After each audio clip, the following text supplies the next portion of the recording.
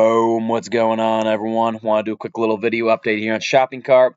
Want to make a video each day as I'm going through the shopping cart project, kind of record like my thoughts and different things that I'm trying, things like that. So today, honestly, not much to report. I'll keep this pretty quick. I've hit a pretty big wall in this project here. So now I'm at the point, yes, I'm in the right component here. I'm at the point now where I'm going to start adding items to the shopping cart.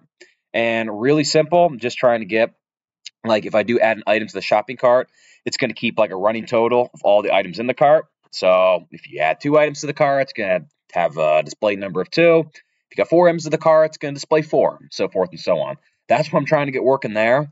At the same time, trying to get that working, I have like a little what's called input field here. We can enter like how many shirts you want to put in or how much of a particular product you want to put in. So I got to tie that up as well. And the biggest thing I'm stuck on is how do I pass this data here, this cart count, which is like a number, like how many items are in the cart. How do I pass that to my header component? Because I'm already rendering my header component. So like, yeah, in the shopping section here, like I'm already rendering the header component up here. I'm trying to pass some props to it. That's not working. I'm getting like a big old fat nasty error there that I'm not really understanding. So I wish I could show you guys this, like my site, what I've got so far.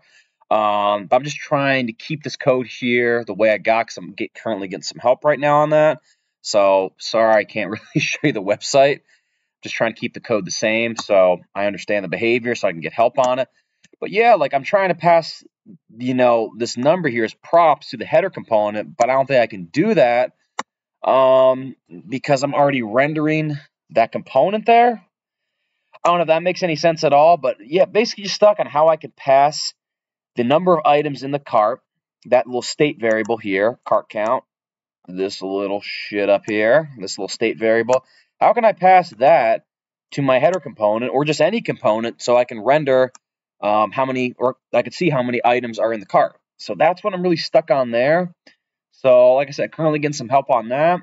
That's really about else to report. I mean, once I figure that out, once I figure out the quantity thing, that like, okay, I want to add 2 of this or 2 of this, and I go to my checkout page, it will show all the items in my cart. Yeah, it'll show all the items in the cart, and I also got to determine the total price too. But that will be coming next. So biggest goal is correctly displaying how many items are in the cart. And when I go to my checkout page, I want it to display that there. I want to display, we have 2 of this or 2 of this, and this is the running total. So that's what I'm working on there. Currently get some help on it, so let me get back to the help channels here. Until next time, guys, I'll make another video update tomorrow. Take it easy, guys. Keep working hard. Boom.